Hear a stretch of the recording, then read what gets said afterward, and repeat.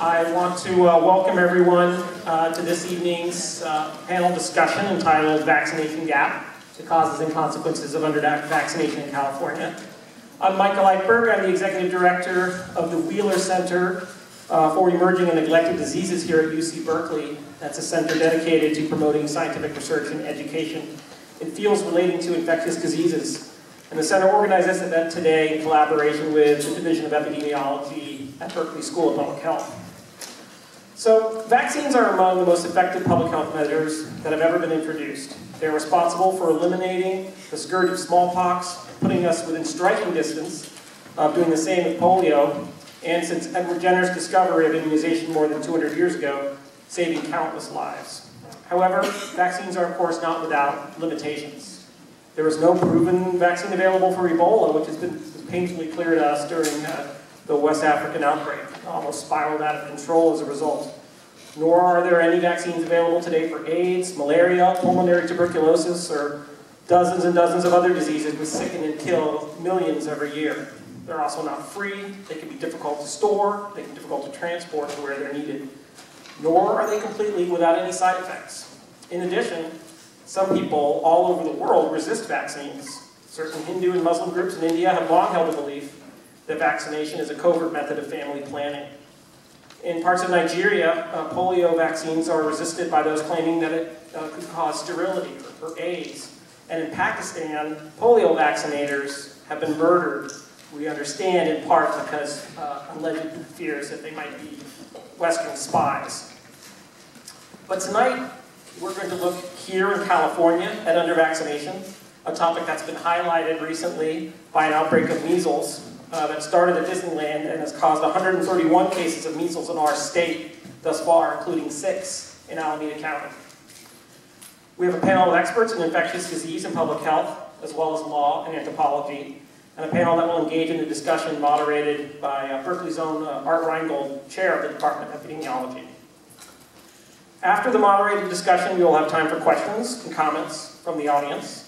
I must ask that all of our visitors here hold their comments until this time. I ask not only that you be respectful of our speakers tonight, but also of the many students in the audience who we at Berkeley are trying to educate not only about infectious disease, but also proper decorum and mutual respect.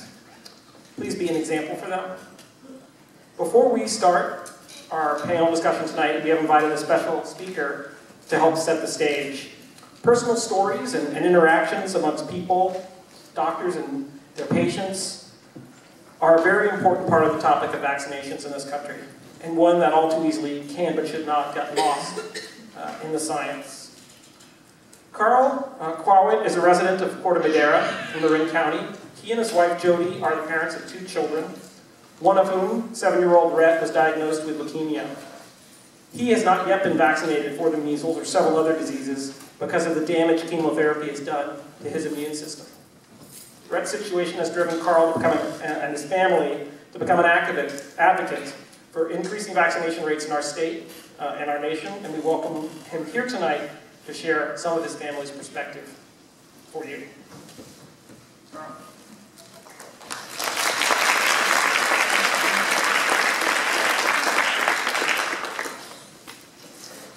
Hello, can you hear me? Great. Thank you, Michael, for that introduction, and I will correct you on one thing, thankfully, and that is that on February 14th, our son Rhett marked 1 year from the end of chemotherapy, which gave him the go-ahead to get vaccinated. And 2 weeks ago, he had his first round of vaccinations. He got the MMR, and I can't remember one other one also. And next month, he's going to get a whole bunch more. So within the next few months, he's going to be totally vaccinated. So I tell you this because now the risk to our child is not that great. He's protected. But more than 4 years ago, on October 28th, Giants are playing St. Louis to win the pennant. It's raining, something we haven't seen in a while. And my son's screaming in his bed saying, "My foot hurts."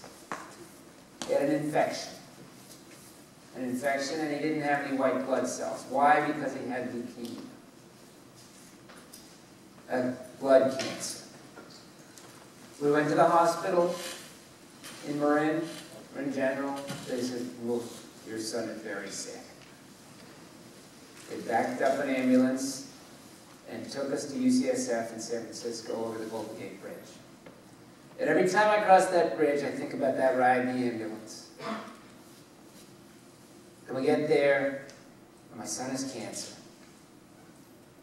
87 days we were in the hospital for the first round of treatment. 156 nights sleeping on that uncomfortable vinyl couch. Total in 3.5 years. Thousands of doses of chemotherapy. My daughter said to me one day, "Well, it's kind of like my parents are divorced because one night I see my dad and the next night I see my mom because one of them's in the hospital with my brother." While we're in the hospital, babies came in with pertussis. Lots and lots of sick people there. There was a time when we had to go to the intensive care unit because our son had to have a series of tests every hour. They had to take blood and test his blood sugars and everything else, and they needed to do it where the nurses could check on him every hour and every half hour. I was stressed. I thought my back hurt. Turned out I had shingles. Why did I have shingles? Because I had chickenpox when I was a kid. There was no vaccine. And when I found out I had shingles, the first thing the doctor said, "Well, it's okay, we can take care of it. You just don't want to be around anybody that's on chemo."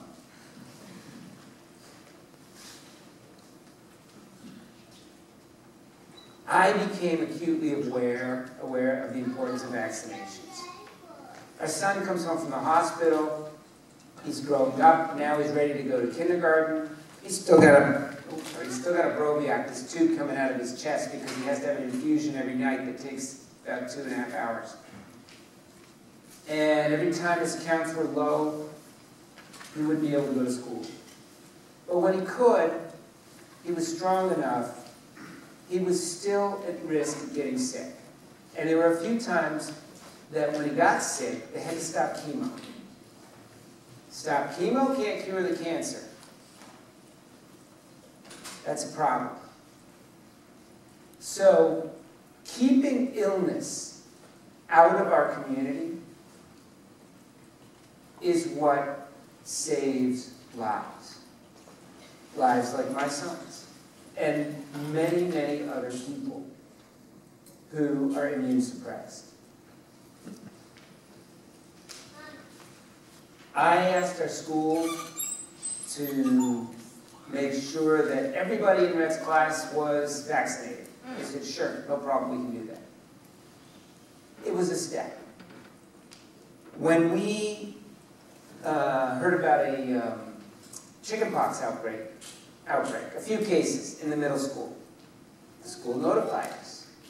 And they said, "Oh, there's some chickenpox in the middle school. We need to make you aware of it because your son's doing chemotherapy." And the answer was, or our response was, were the children immunized? And can you please make sure that nobody comes to school who is not immunized?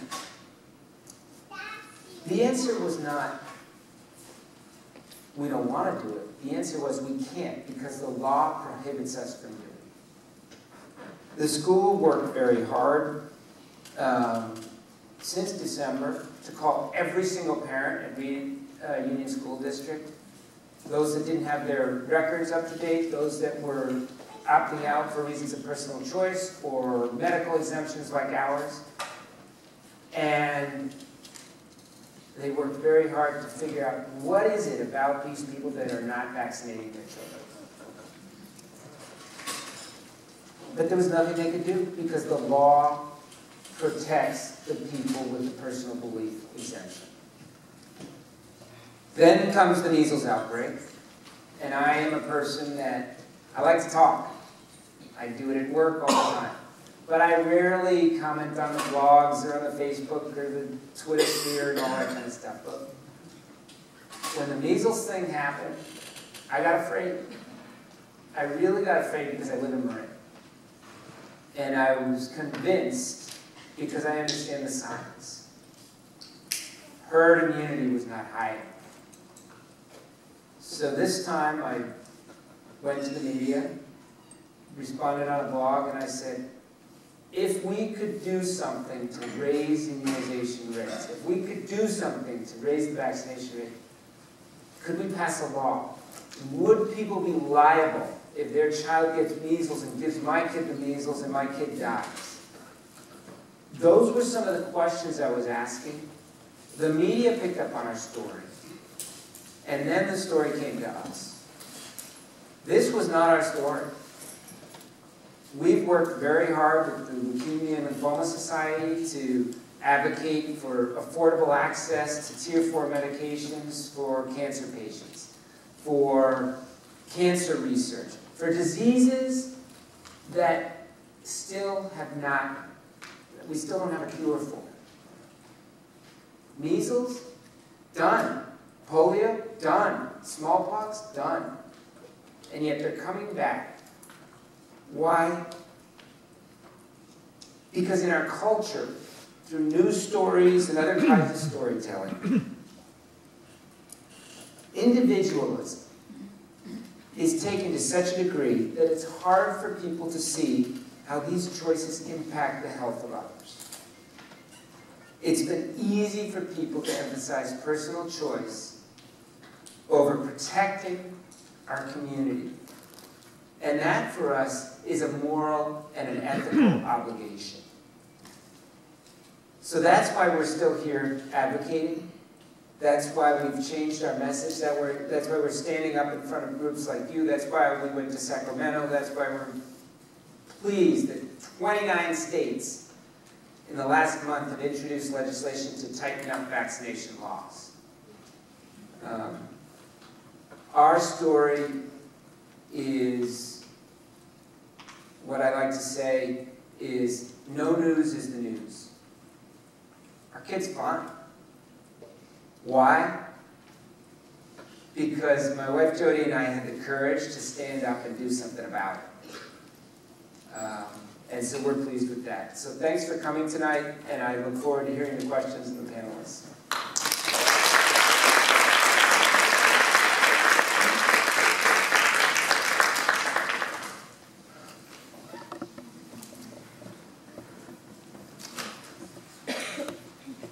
Thanks very much, Carl. I'm going to ask our panelists to please take their seats. So it's my pleasure to introduce our panel tonight. Starting from stage right, we have Dory Rubenstein-Rice. She's a professor of law at the University of California's Hastings College of Law in San Francisco. She has written extensively on the legal issues related to vaccines and vaccination, including exemption laws, which Carl just mentioned, and tort liability. Next we have John Swartzberg. He's an infectious disease physician who spent 25 years in clinical practice before joining UC Berkeley's faculty at the School of Public Health, where he teaches and directs a joint medical program at UCSF. He continues to practice, including with Alta Bates. Next is Sharon Kaufman. She's a professor of medical anthropology at the University of California, San Francisco, where she chairs the Department of Anthropology, History, and Social Medicine. She has a long-standing interest in many aspects of the culture of U.S. medical sciences practitioners and participants, including parents who have concerns about vaccinating their children. Next is Janet Behrman. She is the public health officer for our dear city of Berkeley. As such, she has the primary responsibility for ensuring the collective health and safety of the city's more than 110,000 residents. An effort requiring negotiation of remarkable diversity and substantial inequities in economic and social conditions here. Thank you, Janet. And finally, we have Art Reingold, a professor and head of epidemiology here at UC Berkeley, as well as an associate dean, the associate dean for research at the school. In addition to an impressive and extensive record of research and teaching in infectious disease around the world, he serves as one of our nation's foremost experts on vaccine and vaccination policy. He's our moderator for this evening, and so I'll now turn the proceedings over to you, Art. Thank you. So Mike, could you put up the slide for me? I thought before we get to my asking our panelists some questions, I would start with a quote from Benjamin Franklin. You can't go wrong with a quote from Benjamin Franklin. And I think we all understand that because of the use of the vaccine, we don't confront a problem with smallpox anymore. But this is what one of our nation's leaders 200 years ago had to say about the fact that one of his children died of a vaccine-preventable disease, and that in retrospect he would have preferred to have had his child vaccinated. We had smallpox vaccine available at the time of the Revolutionary War, and he had opted not to vaccinate his child. So I think that this is meant to at least frame the discussion about why people might choose not to immunize their child. I think we'll start out with the assumption that everyone loves his or her children, and everyone wants to do what's best for his or her children. And so why is it that people might choose to leave their child unprotected against a variety of infectious diseases for which we now have what at least many of us believe to be highly effective and very safe vaccines? So that's a topic that we obviously want to talk about. I'm sure people in the audience will have points of view that we'll also hear about, but we want to start with the panel. And so I was going to ask John if you could just say a little bit about, in the panoply of the different diseases we do have vaccines against, which ones have we had the most success with in terms of reducing or eliminating them through vaccination, and which ones do we potentially have a lingering problem with, at least perhaps in part, because of an underutilization of existing vaccines? Thanks, Art. Well, I practiced infectious diseases in Berkeley for almost 30 years, and I saw one case of tetanus. It was a lady in her early 80s who had sliced her hand on a plate glass. And a surgeon did a beautiful job sewing it up, but never bothered to ask her if she had had a tetanus shot. And she was the wife of the physician, and she had never had a tetanus shot. That's the only case of tetanus I have seen clinically in 30 years of infectious disease practice. A testimony to the fact that our vaccine that's been around for nearly a century now is so efficacious. I've never seen a case of diphtheria. The vaccines work wonderfully well. I have seen measles.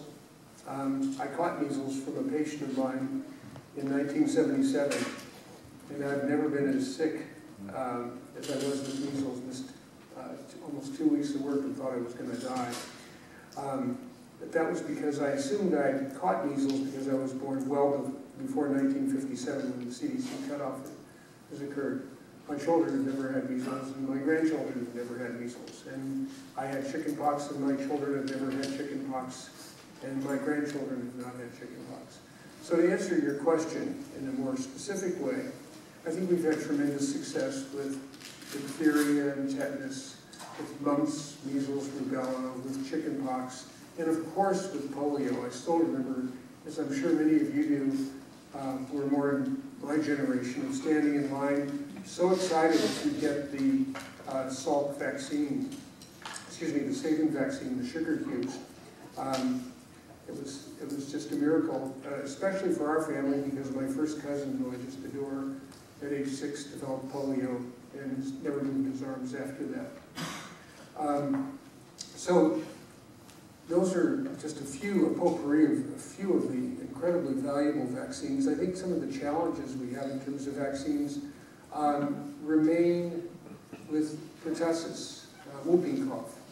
It's a good vaccine, but it's not as good as we would like, and we still see some breakthrough cases, and it perhaps doesn't give us as good of immunization as we would like.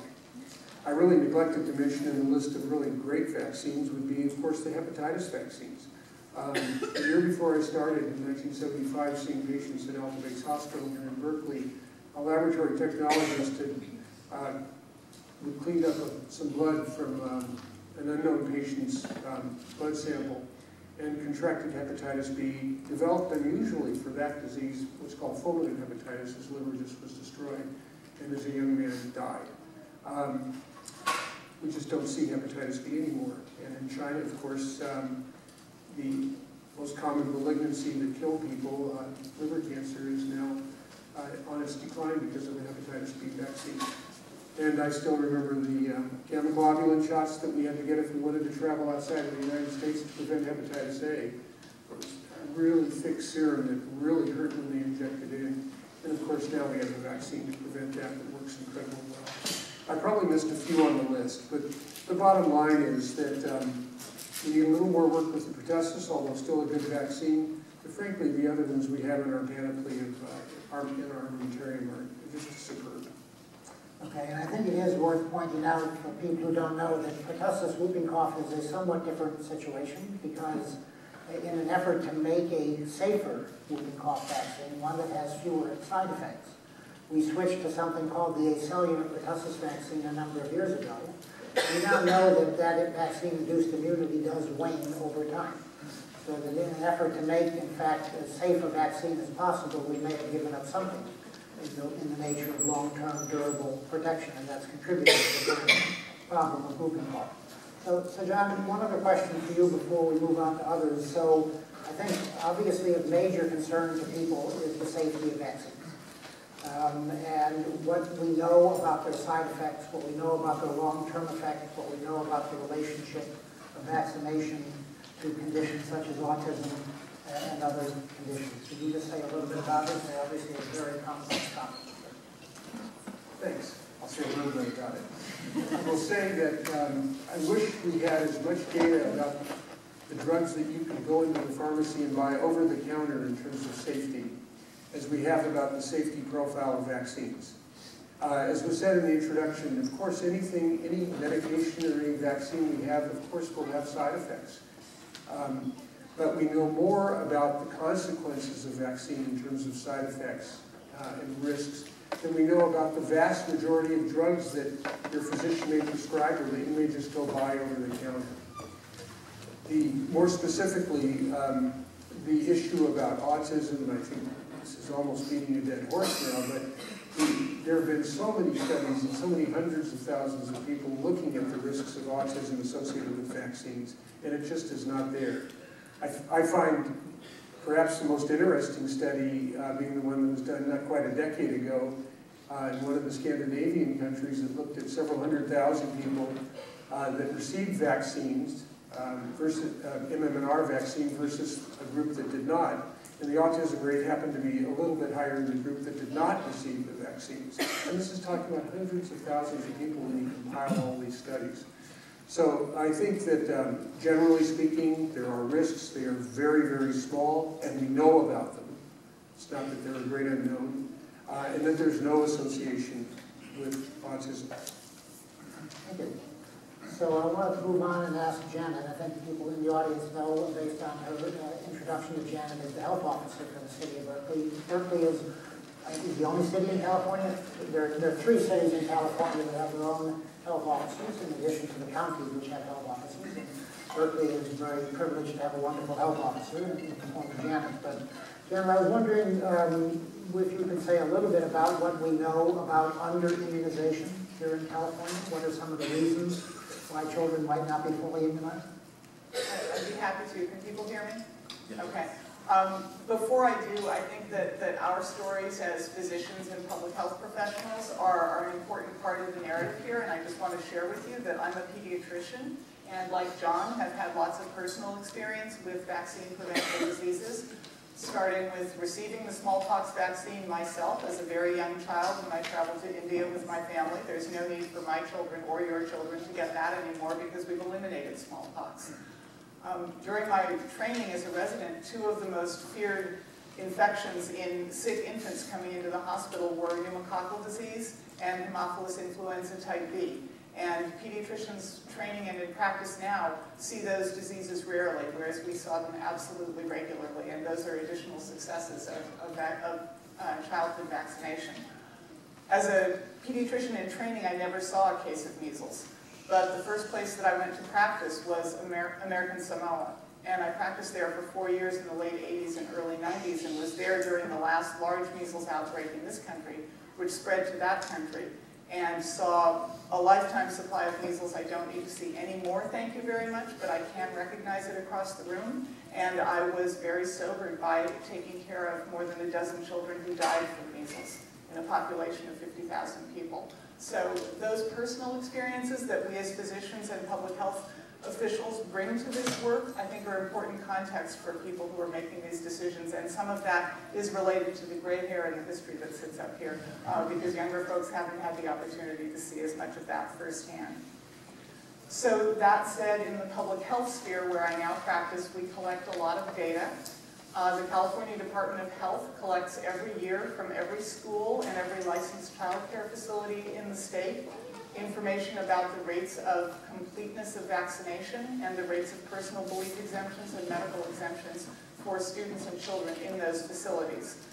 And what we know from that is that statewide, about 92% of children in licensed child care and children entering kindergarten are fully immunized.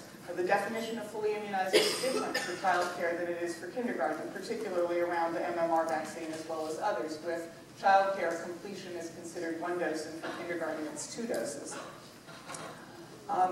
For this current year, and for other years, but the pattern of that under-immunization is that it's higher in private schools than it is in public schools. So private schools have higher rates of under-vaccination or non-vaccination than do public schools. And in child care, Head Starts actually do the best in terms of vaccination. Children in Head Starts are the most likely to be vaccinated and the least likely to have exemptions. We see those same patterns in kindergarten and again in 7th grade, although there isn't a Head Start at those levels. The personal belief exemption rate also is significantly higher at private schools in child care than it is in public ones, with about a 2-fold difference. So in California this year, the rate of personal belief exemptions in child care and kindergarten is over 5%, and the rate in private schools and in public schools it's just over 2%, and statewide it's about 2.5%. Starting this year, there was a new requirement about personal belief exemptions, which you may be aware of, that required that parents who wanted to be exempt from immunizing their children to enter child care or school, in addition to just having to sign themselves and say that they didn't want to be vaccinated, they had to also have a healthcare professional sign and say that they had provided them with information about that choice. And that has resulted in a decrease, or is correlated with, it's not necessarily causation, a decrease in the rate of personal belief exemptions at all levels in schools in California this year. I think I'll stop there. So what proportion of unimmunized children are unimmunized because parents have made that choice as opposed to a failure of the program to reach children? So we don't have great information about the reasons because it's not something that's asked, but I can tell you something about the demographics of the under-immunized. So as I said, it's much more common in the private school population than in the public school population. The highest rates of being unvaccinated or under-vaccinated are among white students and children in child care, and the lowest rates are among Asian students in child care and school, with African American and Hispanic populations being intermediate in the rates. The geography of under-vaccination looks different depending on what level you look at. So if you look at the whole state, we're doing pretty well. We have a 92% completion rate. If you look at the county level, the counties that have low levels of completion or high levels of under-immunization tend to be smaller and more rural counties like Nevada County, Mono, Mariposa, Lassen, Humboldt. But then when you look within counties at individual schools in them, I'm seeing the health officer from Marin County sitting incognito in the audience here. He can tell you that there are certain schools and areas and school districts within his jurisdiction that have very high rates of under-vaccination that rival or exceed those of the county levels of some of those other counties. So there's a great deal of geographic variation, and we know that there's clustering not only geographically but by what kind of school one attends, by faith-based organizations that one has an association with, and others. And we don't have as complete or clear information about that statewide as we would like. But certainly those identified pockets of un and under immunization present both opportunities for us in public health and challenges. There are opportunities in terms of targeted outreach and education and information, as well as engaging in constructive conversation and understanding that phenomenon. There are also challenges in the setting like we're currently in of the measles outbreak. So before I move on to Sharon and Dorit, I wanted to put you on the spot in one other way. So I don't know about the extent, when my 3 children were growing up, and we wanted to minimize visits to the pediatrician, we would say, what do you mean you can only give him 5 shots today? Can't you give him all of them? I can't come back next week. We would fill him up regularly and minimize my visits to the doctor. And so my pediatrician didn't have to waste much time convincing me to get vaccinations. But obviously, if parents are concerned or hesitant about vaccination, then it may take a substantially greater time and interaction to explain and potentially convince a concerned parent. So what's that interaction like when you confront a parent who's hesitant or concerned about immunization? So I actually think it's very much like every conversation that a pediatrician has with the parents and the children in his or her practice, in that conversation is based on what relationship you've established with the family, their level of trust and your level of credibility with them, and your ability as a practitioner to understand where they're coming from, to address their concerns, and to support them in making the best decisions that they can make for their children. And I want to harken back to what you said at the beginning, Art, about we assume, and I assume, both in my public health role and in my pediatrician role, that parents are making decisions in the best interests of their children. And that sometimes our role is to help them navigate an increasingly vast amount of information that one can consult in making those decisions. Okay, well maybe we'll come back to the question. I think some people know that some pediatricians have even fired patients that have decided they can't in good conscience take care of a patient whose parents refused immunization. Other pediatricians are willing to work with parents to try and craft individual schedules, but obviously there's a range of practice on the part of healthcare providers. John, I don't know if you have anything else to say, but otherwise we'll move on to Sharon and Dorit. So. I have a lot to say about it, but let's move on to Sharon. So Sharon, maybe we could ask you to say a little bit about something about what we know about the history of either vaccine hesitation or rejection of vaccination here in the United States. Sure. Well, I'm happy to talk about recent developments. But first, I just want to join the others. You see, we're all of the same generation, and I want to let you know how I, as a medical anthropologist who mainly studies geriatrics, end-of-life care, medical technologies, and hospitals around death and dying, got involved in this topic at all. I was very aware at the turn of the millennium and then finally in 2006 that there was a huge cultural conversation going on about vaccine safety that was brand new. My children were born in 1978 and 81, so they were in their late 20s and early 30s. And I was very aware that when I was raising them and when they were vaccine age, there was no talk about vaccine safety. It wasn't part of the sensibility of being a parent, period. Absolutely not on anybody's radar. Something very deep and very profound had happened in the cultural landscape. And I was interested in exploring this as an anthropologist. And then in 2006, after the 4th or 5th study came out showing that the science showed that there was no causal relationship between anything in vaccines and autism, when the CDC spokesperson came out and made an announcement in public in Washington, D.C., he received death threats. And that was on the front page of the New York Times, and I noticed it and I thought, okay, what's going on in the cultural landscape is something that a medical anthropologist needs to look at. Because this was serious. So I decided I needed to talk to parents of the next generation. And I learned a great deal from them. One of the things, so this is what I learned, because this actually answers your question. First of all, there's an incredible tension that emerged after the period that I raised my kids between the value of individualism and autonomous decision-making and the value of social responsibility. And I think the measles outbreak, of course, shows that these two values are in great tension. They're in great tension in other areas of healthcare delivery and in other areas of life. It's part of the social fabric today. We have individual rights. The whole issue of rights has become very, very important. He's going to talk about that. But there's also, who are we as citizens, and what are the responsibilities of being citizens in a society? So these things are in play and in tension. The other thing that's happened in 30, 35 years is that doubt about medical expertise, government authority, the authority of the pharmaceutical industry has become much larger than it ever used to be before.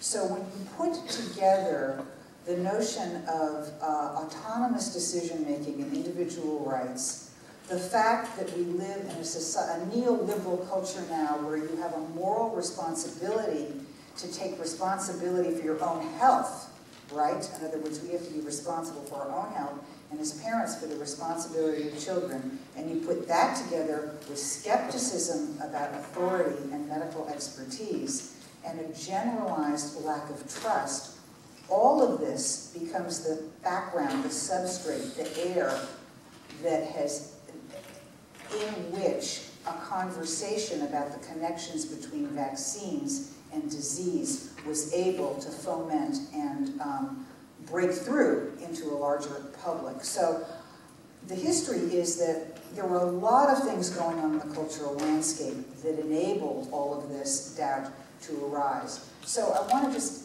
emphasize that the importance of individual responsibility in health is so with us, it's so part of the air that we breathe that nobody even notices it, okay? What do you have to do? You have to, as you age, you have to, look at your cholesterol. The Fitbit, all of the devices today about individual monitoring of your own health, this is about how you take responsibility for your own health today. Now it's on an app. It used to be you went to the doctor for it. But, we all have to be responsible. Yet in this, we all know, and young parents today are very aware that scientific truths don't settle. So for example, there's new dietary guidelines all the time. What have we just learned? You can now eat fats, right? I mean, it was for all those years you couldn't, you shouldn't eat fats. Now fats and eggs are okay.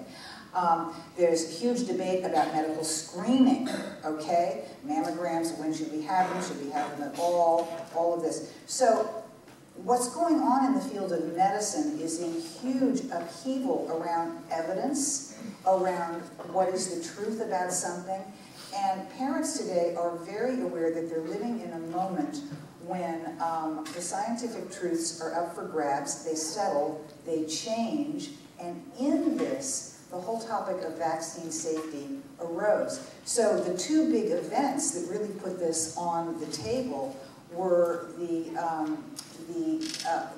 article in The Lancet in 1998 by Andrew Wakefield that was since retracted, saying that he saw in a study of 12 children a connection between the MMR vaccine and neurodegenerative and abdominal gastric problems.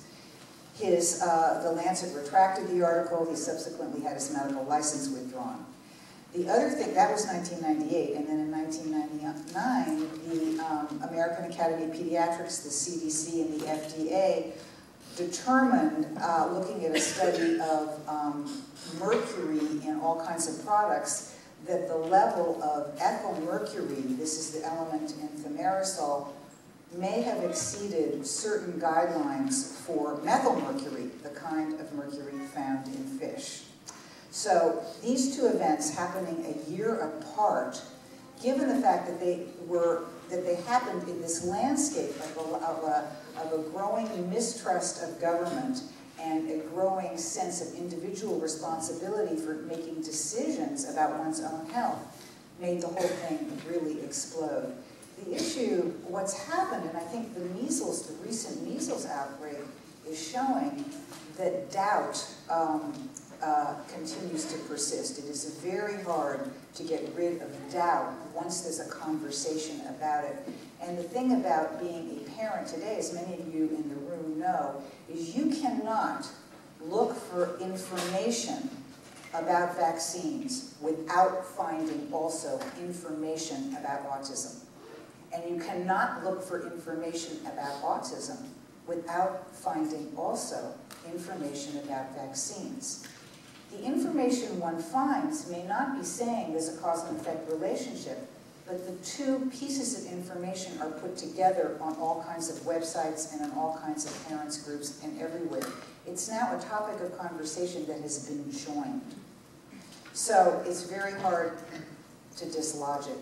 And the fact that vaccines are something to talk about now is very deep in the culture of raising children. I think I'll stop there for a while. Thank you. I'm sure that's a topic we'll come back to. But I wanted to move on to Dorit, and I'm hoping we'll actually end this part and move to questions and discussion a little earlier than perhaps Mike said, because I suspect there are a lot of people who'd like to say something and to interact with the panel. But Dorit, I'm delighted we have a lawyer in the room, because I'm asked these questions all the time, and I'm completely at sea. But could you say something about the constitutional rights that people have in terms of deciding not to have their children vaccinated, and a little something about the variation from state to state, what the Supreme Court has said? Large extent. We haven't had any new Supreme Court decisions, but every state or federal court that ruled, and that's usually about school immunization requirement, and I'll say something about that in a moment, followed the same lead, said it's fine to require vaccination, especially before going to school. What this means is that states have extensive leeway. And I want to add a caveat here. Jacobson was in 1905, and in 1905 we did not have the same emphasis on individual autonomy that we do now. Nonetheless, many scholars believe that the main insights of Jacobson will apply now, at least for children. Because when it comes to children, there is an intersection of two very powerful interests that contrast with individual rights. One is the interest in the public health. Remember, we're talking about public health, but the public is made of individuals, and the combined interest of those individuals to be free of disease and have a safe environment is something to value. And in the tension between that public health and individual rights, courts give states, especially legislators, but also officials, a lot of leeway. But there's another interest here, which is the interest of the child.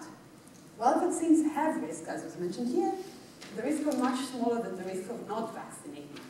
And the state does have a role of protecting children, and the combination of the child's interest and the public health interest gives states dramatic leeway to require vaccination.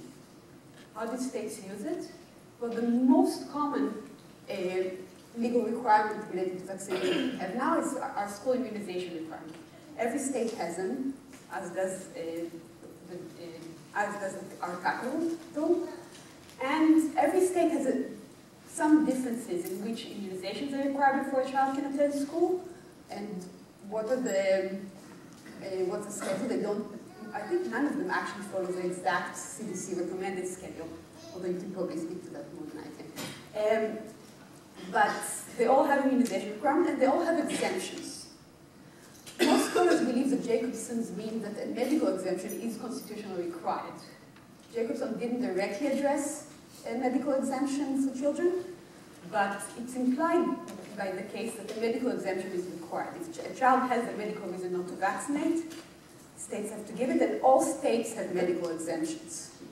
48 states also have non-medical exemptions, which include philosophical, which include, let's go in reverse order, religious exemptions, personal belief exemptions, or both.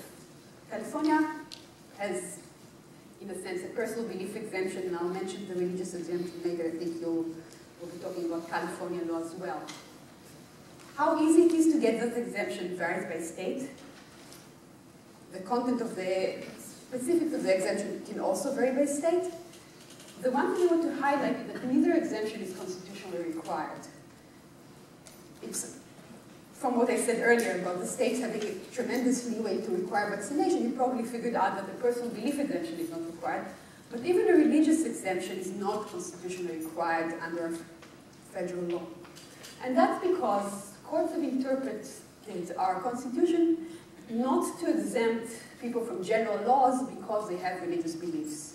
The most famous case is Employment Division versus Smith, in which the Supreme Court upheld enforcement of a law against using peyote on two Native Americans that everyone agreed with were using it for religious reasons. So you can apply a neutral general law to people who have religious objections to them.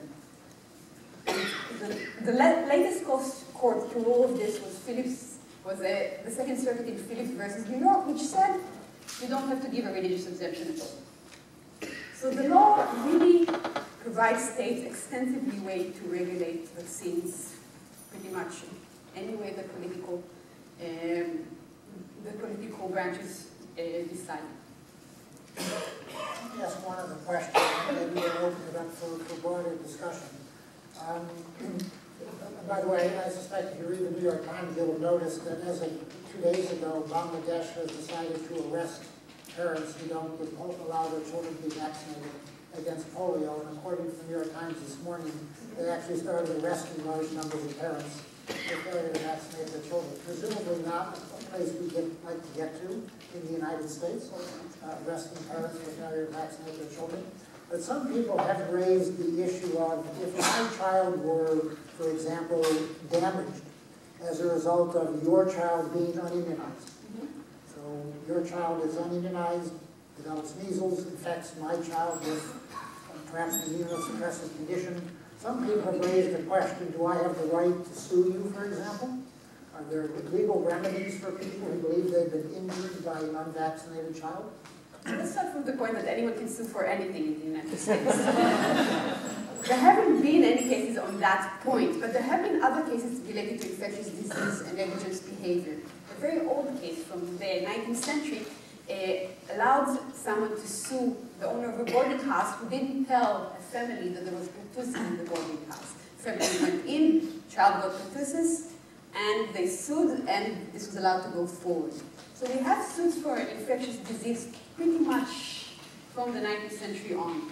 We haven't had a suit like this, and there's a couple of legal obstacles which I think are manageable, overcomable, but there are some legal obstacles. The most dramatic one is that normally we don't have a duty to act in the system. What do I mean? You're sitting, sipping a drink, and watching a baby fall into a puddle and start to drown.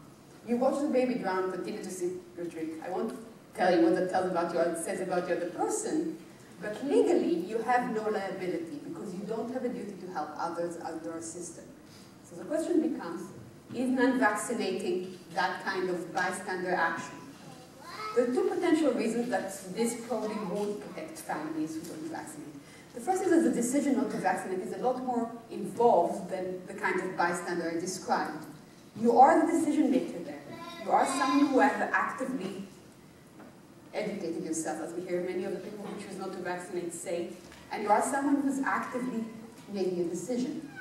And second, we do have exceptions to the rule that there's no duty to act for policy reasons, and there's a good argument there's one here.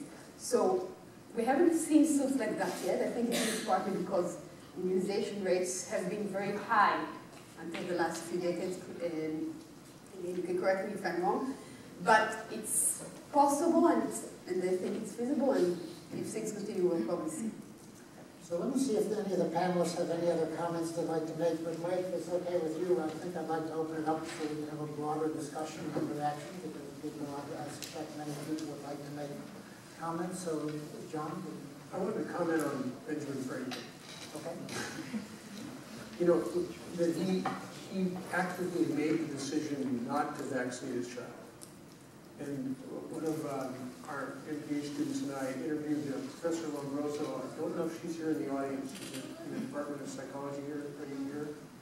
But we interviewed her last week about this because she's done a lot of work on a topic called omission bias, specifically addressing this issue of vaccination. And her research in this area of omission bias applies to what Benjamin Franklin did. It's a perfect example.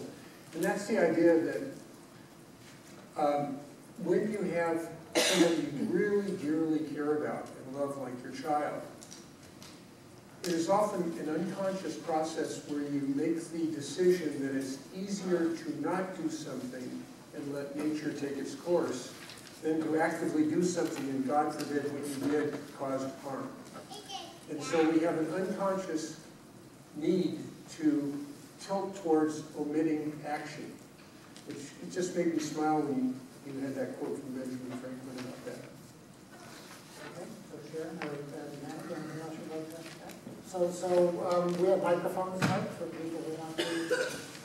So if people would like to go to the microphone, we'd be happy to entertain a broader discussion and questions and comments from you.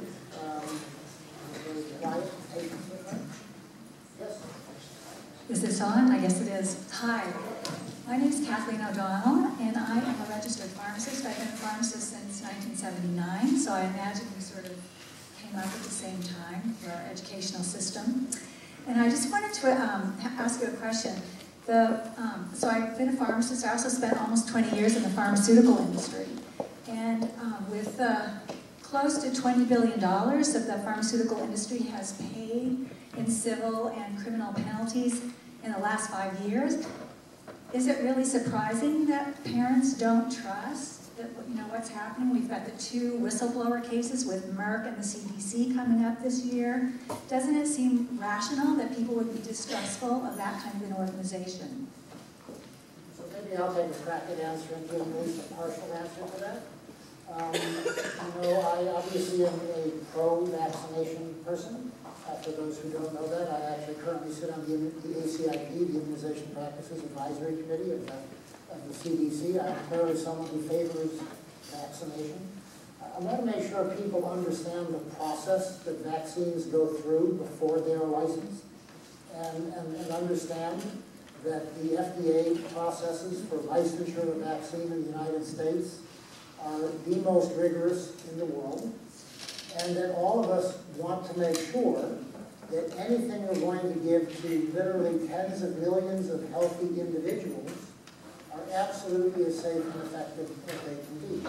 So while I can certainly understand your point that people might have reason to doubt industry, might have reason to be concerned about financial implications of what people are doing, personally, if I were having someone manufacture something to put into my children, I would rather entrust it to an organization that knows how to make a product day in and day out of high quality than to anyone else. And that's what the pharmaceutical industry knows how to do.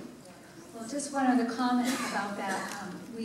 Vaccines have been indemnified by the federal government, so if there is any harm or death that's caused to a person who's been vaccinated, they aren't able to sue in court. They have to go through vaccine court. So how does it balance that if a product is indemnified, there's no real incentive to make a safer product? And I happen to know that I've been in meetings, sales meetings, where they are really happy to make vaccines because they don't have to worry about the liability. And they also don't pay as much to bring a vaccine to market as they do for a prescription drug. I'm going to let Dorit answer your question, but I at least have been told that if a child is injured by a vaccine, that yes, the injury process is the first step they can take, but if they are not happy with the result of that, they still retain the legal right to file suit. That's not quite the case anymore. So it's true that we have a special scheme for compensating vaccine injuries. I want to highlight that this scheme is a no-fault scheme with a lower causation standard than what we have in the court. It's easier actually to show causation in the program than it would be in the court, and you don't have to show a design defect as you would in the court. It used to be that you could, if you were unhappy with the result, go to court, but in 2011, in Persevitz versus Wyeth, the Supreme Court limited that. Not completely. You can still sue for some kind of claims, but not for all. There's 3 types of product liability claims.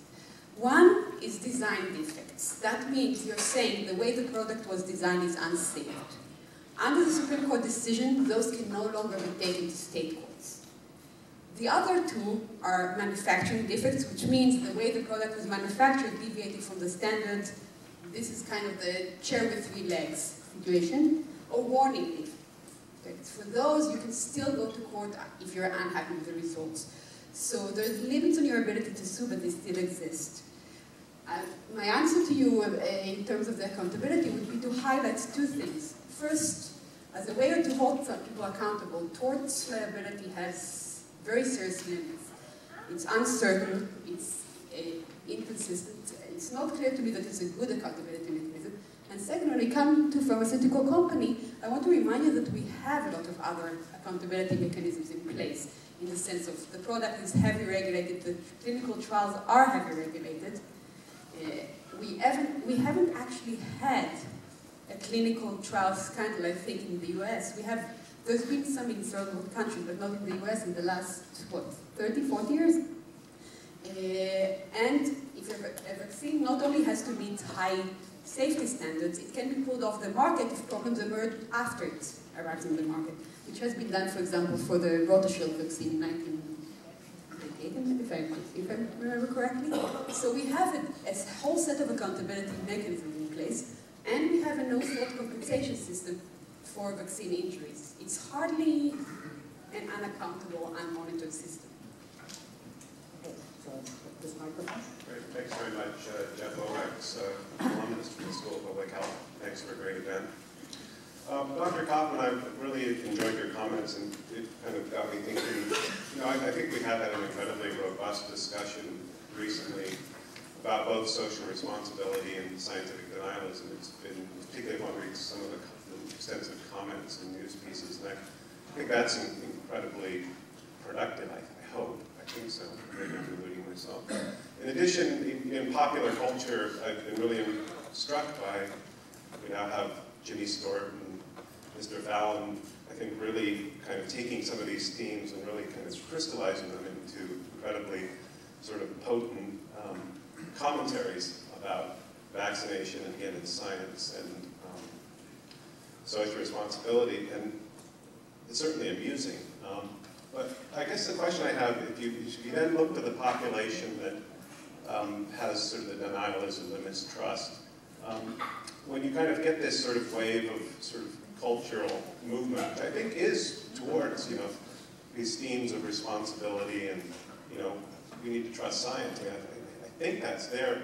What would you anticipate the response to be in the, the population that's, we would say, is anti-vax or denial? It seems like one downside would be that group would become more defensive and kind of sort of bunker down more. And I'm just wondering, sort of sociologically, what would you anticipate in these sorts of conditions? Thank you for posing that in a nuanced way, because the response is similar.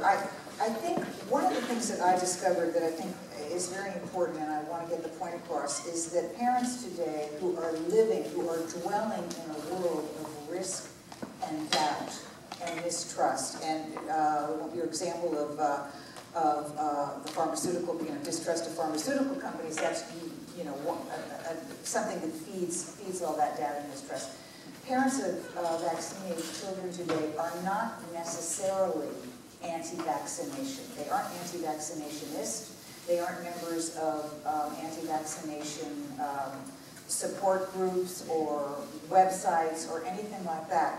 What they are is trying to forge what I call a flexible ethics in this sea of connections being made and doubt, great doubt about the fluctuations of science. So I think really most of the parents who are choosing not to vaccinate feel the sense, as everybody said, a huge sense of responsibility for protecting their own children and protecting their own health.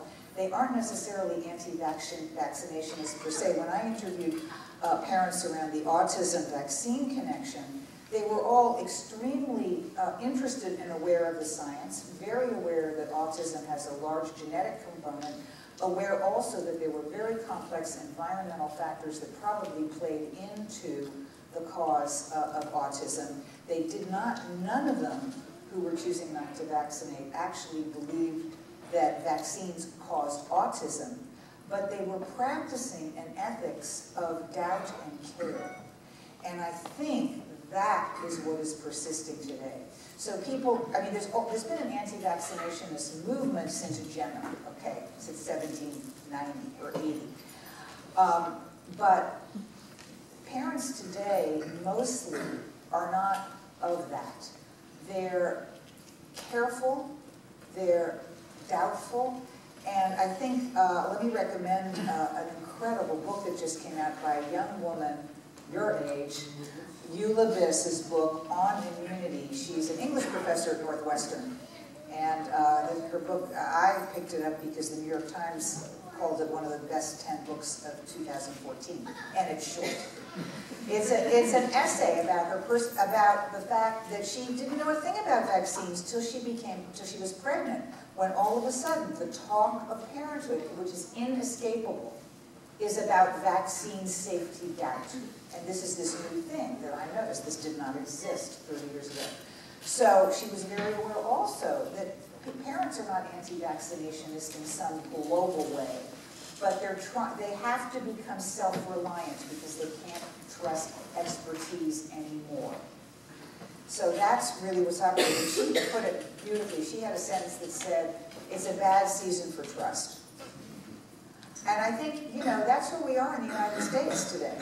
Generally, having nothing to do with vaccines, it's a bad season for trust. I mean, you know, our economics, our banking system, you know, all of this stuff that's going on around us. So, again, it's part of this. It's part of a larger story. Well, I also want to think that it was a great reply. And your earlier remarks, Dr. Kaufman, were quite excellent about the fluctuations of science. I'm a graduate of the School of Public Health and a parent. And I think of myself as more pro-choice than anti-vaccination. There's certain vaccines that we got for our son, there's certain ones we didn't. And I didn't want my son to get the MMR at first because I wanted him to get exposed to measles, because there's evidence to show that people that get measles have a reduced incidence of allergies. Because allergies tend to run on my wife's side, I thought this might help his immune system. And we have to realize that some childhood diseases are immunological challenges that are important. And the bottom line is the CDC and no drug companies even looked at these broader issues of, are our children healthier in general? Not just looking at, we don't deny that these vaccines are effective in reducing incidence of that particular disease, but are they healthier in general? We don't know.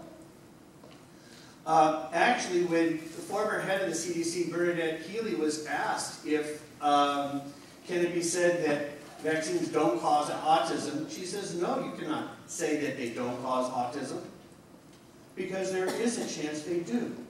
In fact, for those of us that respect the Cochrane reports, which is, for people that aren't familiar, one of the most respected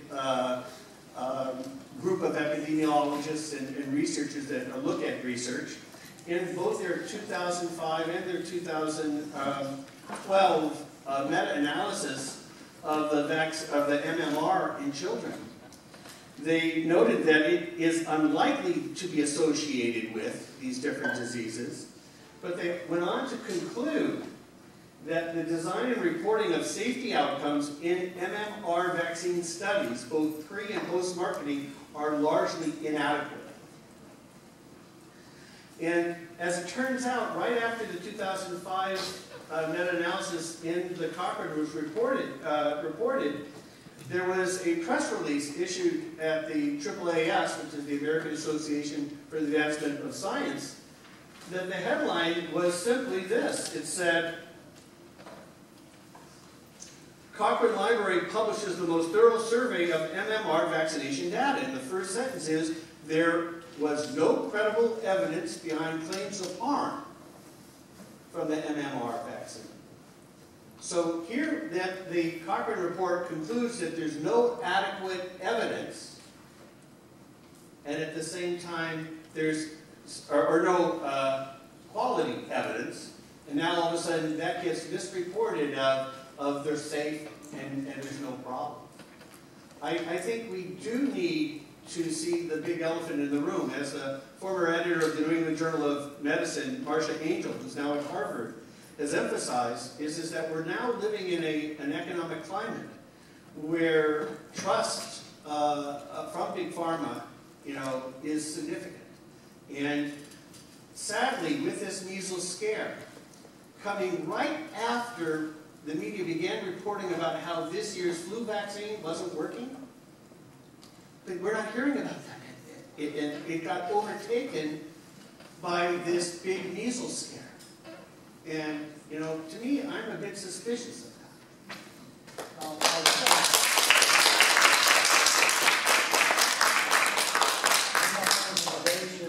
What the data are about the relationship between autism and MMR, I do disagree with you. A minor correction, Bern Vaccination was the head of the National Institutes of Health Office Centers for Disease Control and Prevention. But in any event, I think you and I will have to agree to disagree about what the studies show about the relationship between MMR and autism. And I think it's somewhat ironic that you are concerned about the fact that our current influenza vaccine basically is not as efficacious as we would like, at the same time as you are raising doubts about one of the most effective vaccines ever created. So you and I will obviously have to agree to disagree about some of these things. For people interested, there's a really good review of 86 studies that do link vaccines to autism. And no one says it causes, but some people have said there's correlation too. And, many of us know parents whose child seemed to develop their symptoms shortly after this vaccine. So I trust a lot of parents more than some studies.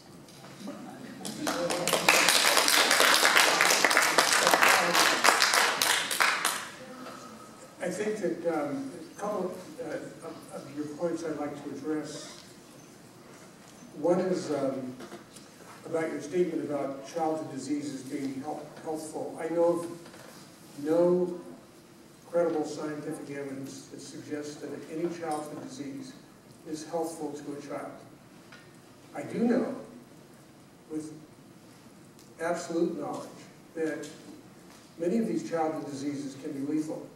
When you made the decision to allow your child to get measles, you made the decision that roughly about 0.2%, or 1 in 500, you had a 1 in 500 chance that your child was going to die of measles.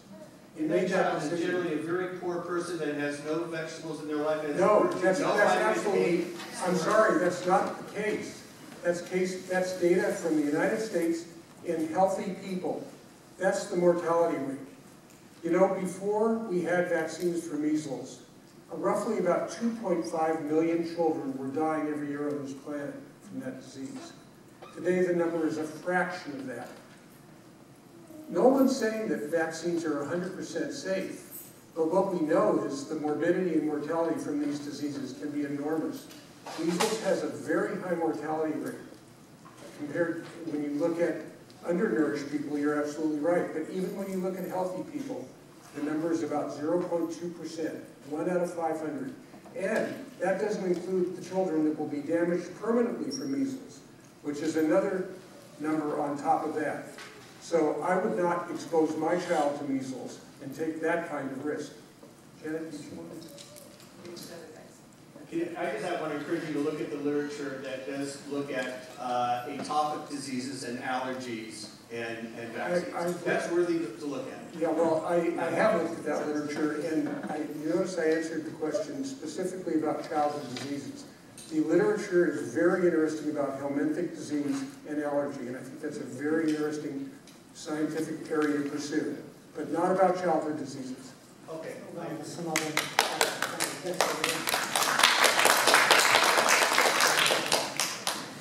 Hi there, I'm going to start with my history, given that you all gave your history. I grew up in England. I went back and checked my immunization records. I had a total of 7 shots for three different diseases. That was the norm when I grew up. I'm only 40 years old. So I got the measles, I got the mumps, I got scarlet fever, I got rubella, I got whooping cough, and I'm here, standing here in front of you alive. I think, as I am now a mother, I think I want to talk to a few different things. Sharon, to your point of distrust, I think my concern is we went from, in the last 20 years, we went from a handful of vaccines to now my children, up until age 18, today, get 69 shots. And it's increasing. There are 300 plus more vaccines in the pipeline. And that scares me because I don't know of any research that's been done that looks at the combined effects of all of these. When a new vaccine comes out, it's not looked at. The vaccine itself is done, research is done on it, but it's not looked at in conjunction. There aren't tests that I know of, and if you know of them, please do tell me, because there aren't tests that I know of that look at each of those shots and taking them in conjunction. There are some, what the kids get at 3 months old, those, because of the length of time that those vaccines have been given together, there is some, there's some, I don't even know if there's any scientific research, but I'm guessing that there is some, causal research or correlation research done. But realistically, to me, it scares me the number of shots that our kids are getting and the number of, and the lack of research there is around combinations of shots. So I'm going to point that at you while I'm at it. Janet, I have my question for you, or my comment to you. You mentioned that the higher levels of non-immunization are in private schools versus, and not so much in public, in whiter ethnicities. To me, that says one thing. Those people are more educated. They're not as high in Head Start. The people are more educated. They're doing their research. And you can say that, oh, but they're doing the wrong research and the internet's opened up this whole thing. But they're doing their research. And so, to me, these people aren't stupid. They're not vaccinating for a reason. They want the choice to do what them and their pediatrician has in the best interest of your child. And you even said that. But it's working with your pediatrician to work out what is your family history, what is likely to happen. When a baby's 12 hours old and gets the Hep B shot, you have no idea what kind of immune system that baby has, what kind of allergies that baby has. And I think I think the people that are choosing not to vaccinate, choosing to vaccinate on a slow schedule, choosing the vaccine, some of them, yes, do I want my kid Hep B sexually transmitted and transferred via needles? Those are the two main ways of getting Hep B. Does my 12-hour-old baby really need it at 12 hours old? Or can I wait till that baby is a young adult and is getting sexually active? Those kind of things are the places where I feel that as parents, we need to be given the choice. I understand it's a public safety issue for many people, but as parents, we need to be allowed to have the choice and to make those decisions with our pediatrician. I can comment back. I don't think there was really a question there. One is that, to your latter point, my point in sharing with you the demographics that under-immunization is more common in private schools and more common among white, I would be exceptionally cautious about equating smartness of that decision with anything about those demographics. I think the clearest information there is that this is most likely not an issue of access to vaccines and access to health care, which is one of the things that people sometimes think it is related to under or unimmunization, and in the past and in some settings has been. And to your point about choice, Art also said earlier that some pediatricians are quote-unquote firing patients from their practices, and a point that I haven't had an opportunity to make that I want to is that when I transitioned from being a pediatrician to being a public health official, I transitioned from having individual patients and individual families for whom I was responsible to being responsible for the health of an entire community. So in public health, we don't actually have the luxury of firing people. We can't make people go away from our practice. Our practice is everyone who lives here, and the value of this kind of dialogue and of your ability to express your perspectives and our ability to share and express our perspectives is precisely what is needed, is this public discourse in the setting of lots of information, lots of mistrust, and lots of lack of clarity about where to place one's confidence in making those decisions. The first is that your point about the lack of research about vaccine combination is simply incorrect. Before a vaccine is put on the market, manufacturers have to do concomitant studies. And if you go to PubMed and look for concomitant studies, you will find them. 69 shots. Again, they have to, for each vaccine that gets on the market, they have to look at that vaccine and whether it's safe and effective with the rest of the schedule. And we have a lot of studies of vaccine combinations in different ways. It's just incorrect to say that the schedule hasn't been studied. The other point is about choice. And there are two different issues. One is the relationship between a parent and a pediatrician. Our system strongly protects parental choice up to a point, which means that normally what the parents decide, you can't intervene with what the parent decides with the pediatrician, absent a direct risk to the child or other unusual circumstances. The other question is, what are the consequences of the decision you make with a pediatrician? And there, the very real question of whether the fact that you make a decision with your pediatrician to reject the science and leave your child at risk of disease is a good reason to allow you to decrease herd immunity in a school, to basically send your child with a high risk of disease to a place where they can infect others, and whether that decision, that private decision, is a good reason to exempt you from the consequences if, for example, your child infects another. These are two different issues. There is no law on the table that I know that supports interfering with the first relationship, parent, pediatrician, child. It happens in some circumstances. For example, if a parent loses custody, there's a line of cases on whether the state can immunize over part of objection when the parent loses custody. But most of the time, that's untouched. What are the consequences when the parent's behavior touches others is a different question. So I'd like to try and give as many people as possible a chance to say something, so if you can try and keep down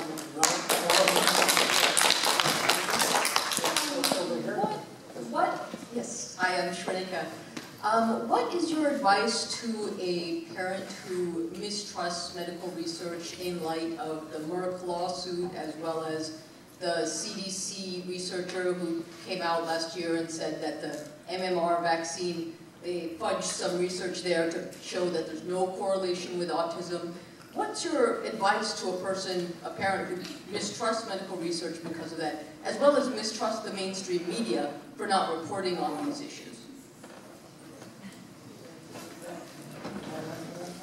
So for those who don't know, the first lawsuit mentioned here is a lawsuit by two former Merck employees who claim that Merck falsifies data about the mumps vaccine efficacy, effectiveness.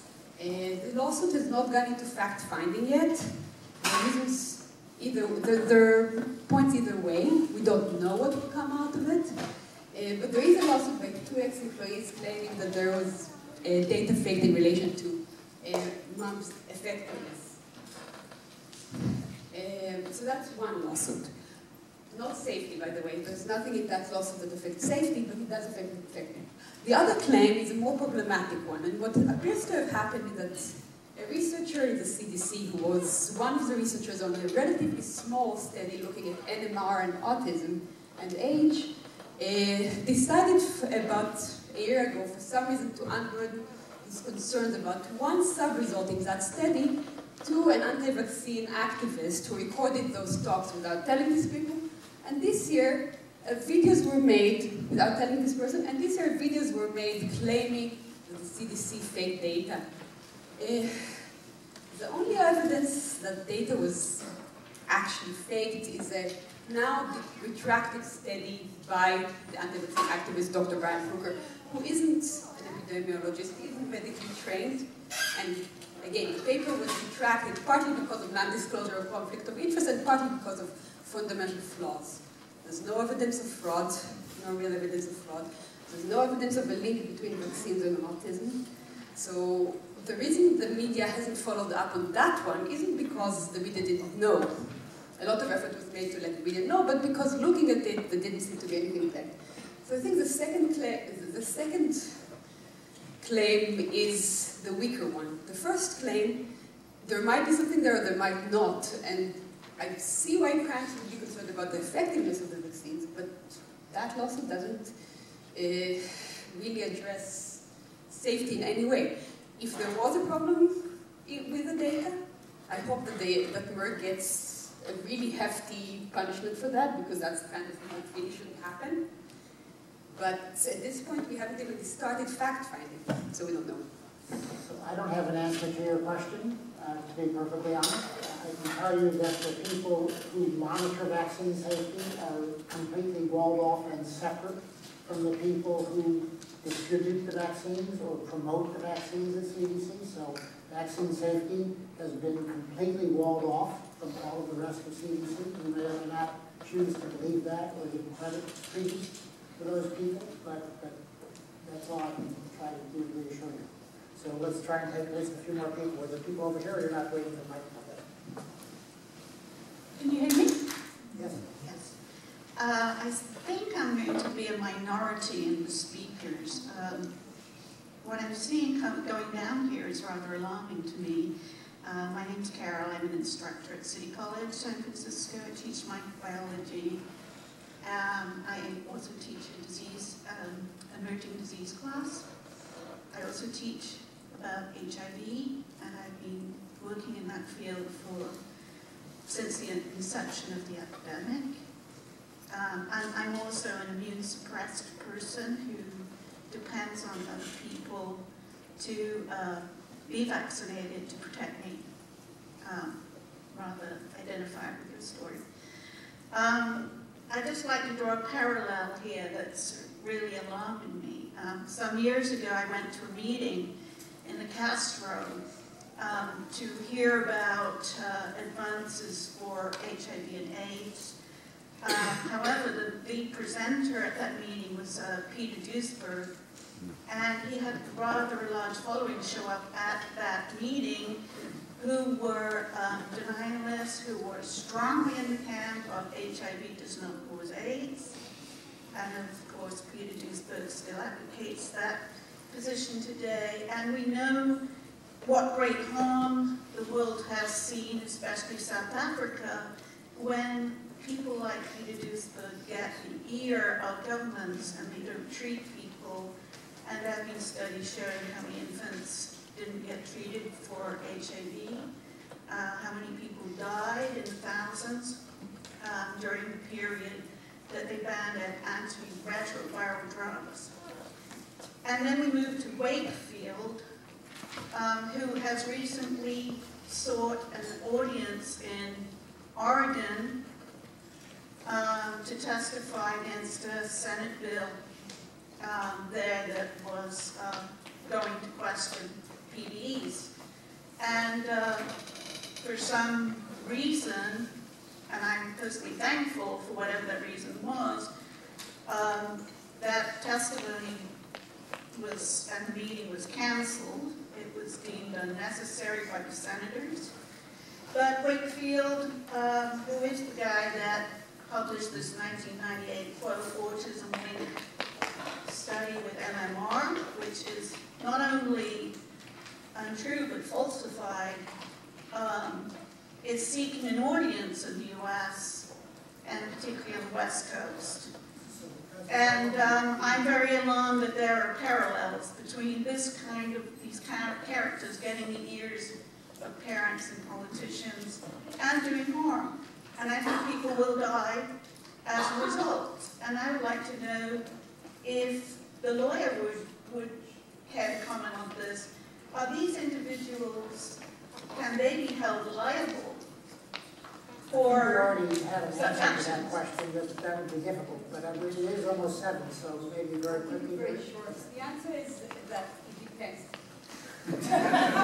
Sorry, the law, it depends. Thank you. To remind you, we value free speech greatly, and we have very powerful protection of it. We do have a tort called misrepresentation that causes bodily harm, and it's possible theoretically to use it, but it's a very hard thing to prove. Basically, to a large extent, the way we deal with ideas in the US is through the market of ideas more than through a lawsuit. So it's theoretically possible, but it could be a very hard claim. So why don't we try and take one more on this side, but we are at 7 o'clock, so I don't want to go too much over this. Hi, I'd like to speak actually as an educator, really about the autism link, and Dr. Kaplan, you said you became aware in the early 2000s that this was becoming an issue for parents. I was actually head of special needs of a vast number of public schools in England, as you can tell from my accent, prior to that, in the late 80s and 90s. And I look back now on all these children. We have all these anecdotes from parents saying, my child had autism, and I'm sure it was the vaccines and whatever. But I look back on all those children, all those IEPs I wrote for all those children, and I can think of one child today who I think would have got autism, not severe at all, diagnosis back in those days. Now I look at today, everywhere I go, I meet other families, my children go out to play dates, I go to 4-H, I go to Girl Scouts, and there are autistic children everywhere. Now I know, Dr. Kaplan, I've read your paper, and I know that you see that there's, an increase in diagnoses, that people want the diagnosis because they get funding and so on. So I'm sure that is maybe a small part, but it is so unconvincing to me to not say there is an environmental cause somewhere for this autism epidemic. And it's horrifying to me to think that 1 in 68 children by 2010, and I don't have the statistics, is, this is an epidemic we're talking about. We're not talking about 170 children with measles. We're talking of 1 in 68 going up to 1 in 50 going up to 1 in what? In a few years. Now, I'm not saying vaccines causes this, but there's something happening in my head saying, why did I never see these children? Either I did a terrible job and didn't notice them, or they weren't there, and I can say I was doing a good job. Those children were not in our classrooms. So parents are looking at that. It might sound anecdotal, but I can look back on hundreds of children and tell you that is not anecdotal. That is a professional that can look back on that. Then also we have in the early 2000s, as you say, parents are starting to get suspicious, starting to get concerned. Around that time, my godson, his family pediatrician, he was diagnosed with autism later in the 2000s, diagnosed with autism. His pediatrician was then, the family pediatrician, was diagnosed himself with cancer. He'd been the whole family, the generations pediatrician. He came to my godson's mother and apologized and said, I realize now what I did. Now that's purely anecdotal, but he apologized to her virtually on his deathbed for what he did. He had no idea he had trusted the research. So there's that. So on top of that, I'm looking at, as parents, and myself as a professional, I just want to read a little. We've had the CDC senior scientist. My name is William Thompson. I am a senior scientist with the Centers for Disease Control and Prevention, where I have worked since 1998. This was his statement last August. Now, this didn't suddenly appear from the blue as we're kind of being led to believe. There's a whole trail of letters he was writing to his superiors. Incidentally, one of them then became a director at Merck, the producer of the MMR, stating his concerns about the article that was published. I regret that my co-authors and I omitted statistically significant information in our 2004 article published in the journal Pediatrics. The omitted data suggested that African American males who received the MMR vaccine before age 36 months were at increased risk for autism. Decisions were made regarding Thanks very much, Paul. We're just really out of time I know, for any further comments. Thank you. So I'm wondering if the final words from the panel before we wrap up.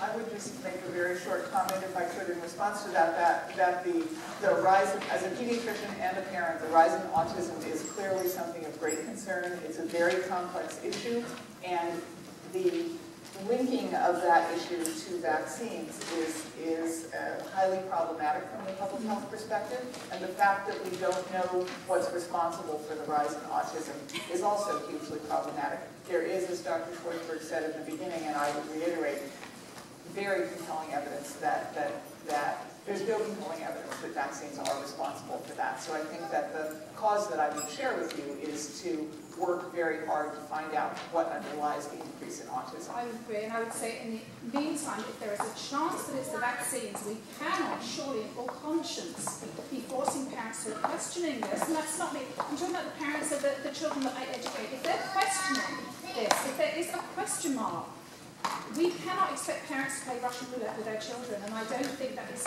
in any, that's just inconscientious. Sorry. Thanks. I want to thank our panelists and